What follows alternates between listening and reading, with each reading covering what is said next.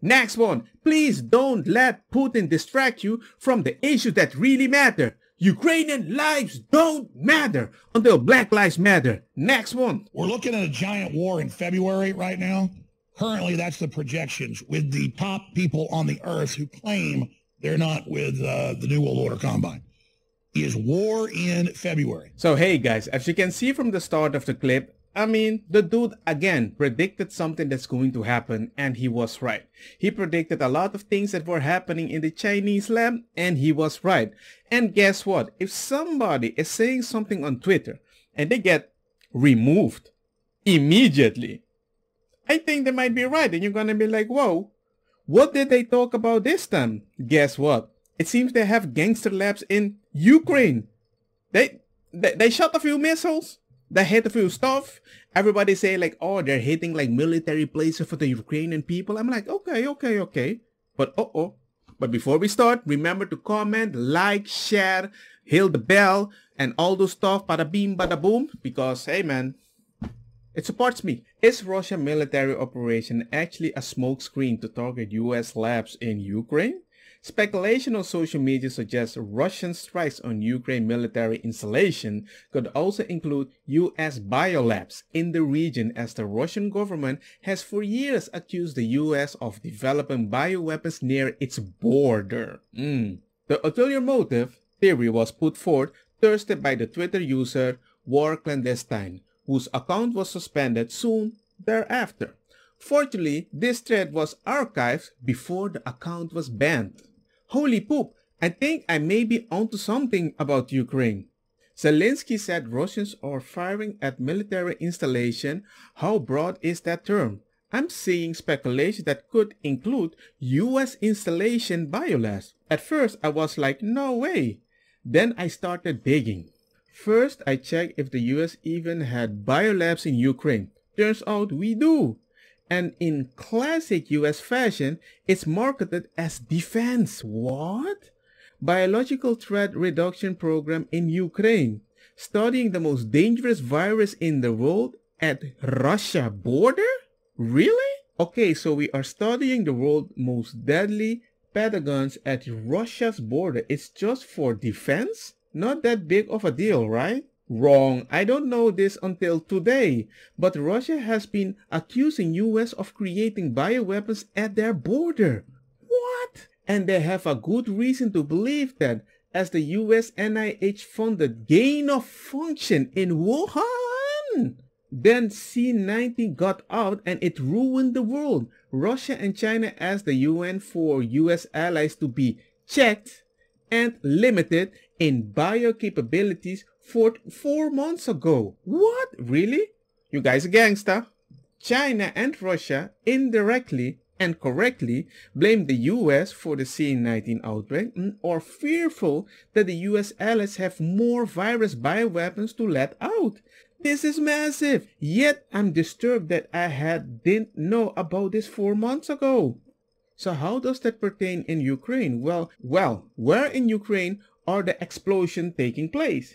Here's a reported explosion in Tusk.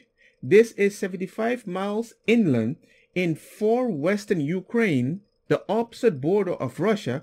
What does that have to do with Crimea, Donetsk in the east? Well, it seems that they seem to be bombing something that has nothing to do, because the whole battle with Russia and Ukraine in the beginning was in Crimea until they made that Minsk deal, like a peace ceasefire thing, you know. Reportedly, Kiev has seen missile strike as well, and at their airport and military installation. Kiev is also one of the western side of Ukraine.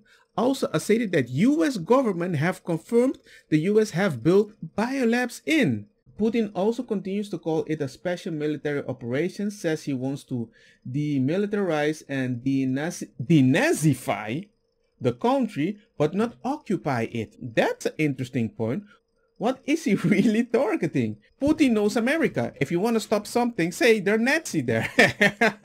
Yes, I know he targeted airports and military capabilities, but if Putin really believes, as his admin has stated publicly multiple times, that the US was creating bioweapons at Russia's border, then this entire situation could be way bigger. I do agree. I'm not sure what is going on, but in past 4 months, Russia and China accused US of creating bioweapons at the borders, and none of us have heard about it, and our media wrote it off as disinformation and largely didn't report on it other than call it conspiracy theory. Okay, I believe both. For all of this to make sense, you must provide the reality that the US NIH did indeed create C-19 in Wuhan, which has largely accepted as reality and confirmed in emails between Collins and Fauci. I broke down this official NIH email released by the Congress. Okay, I didn't even know this before start making this video, but I thought it was kinda weird though. I thought they were fighting because of the gas. You know, the gas that's going through Ukraine to the European countries. I think it's very sad when Germany makes a massive oil and gas deal with Russia, where you're supposed to be guarding against Russia, and Germany goes out and pays billions and billions of dollars a year to Russia. So we're protecting Germany, we're protecting France, we're protecting all of these countries, and then numerous of the countries go out and make a pipeline deal with Russia, where they're paying billions of dollars into the coffers of Russia. So we're supposed to protect you against Russia, but they're paying billions of dollars to Russia, and I think that's very inappropriate. And the former chancellor of Germany is the head of the pipeline company that's supplying the gas. Dude, what are you doing? You're making them more powerful. I have to make myself more powerful, but I need to protect you because I have to be the nice guy? I think I found out why you guys are so interested in Ukraine. What exactly would a mistake bioweapon lab be located anywhere near the let alone 8 of them? You gotta be freaking kidding me, man.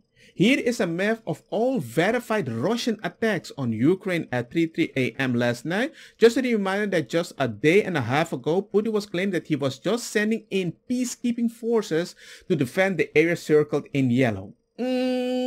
Moreover, as War Clandestine noted, the two nations have indirectly blamed the US for the outbreak of the 19, which seems to be the case as more evidence has emerged as NIH did in fact fund gain-of-function research at the Wuhan Institute of Virology, where the virus was suspected to have originated. And are you, if I could follow up, sir, are you urging China to help isolate Russia? Are you urging China to help isolate Russia?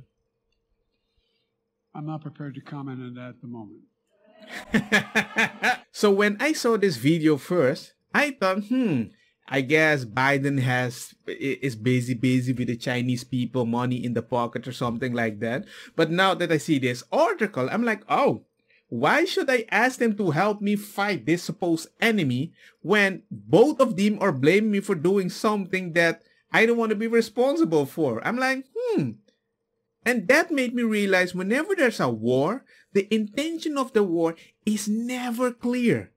And that's why I never trust anybody that advocates for war for good or bad reason, because usually the only reason you would waste so much money because you have something to gain. You know, it's kind of weird. But for some odd reason, they did ban this guy. So I'm like, But then again, I don't know if Russia is on Twitter so we can... Well, they are on Twitter. Wait, isn't that a dictator? Why don't they ban Russia just like Trump? I don't know. You know, it's like everybody has an angle. Everybody has a reason. In the beginning, I was distracted by this information.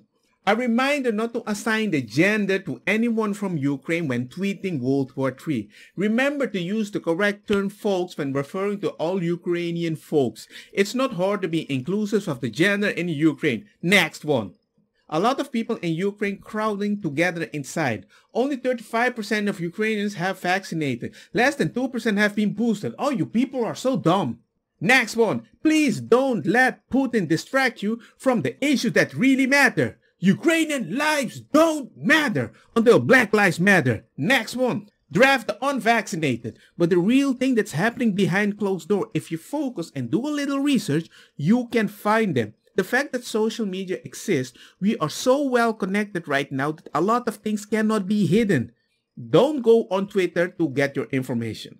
You can find it elsewhere. Make your own conclusion, make a pyramid scheme, took all the points, put them together, and you will see a consistency that might be the truth. But on Twitter, if you want to have a laugh, Just look at that. It's a Netflix show. It's fun sometimes, especially these people that want to send the unvaxxed to the war. Anyway, let me know your thoughts, comments, and see you guys next time. Peace. Don't get me wrong, makosa kita bong.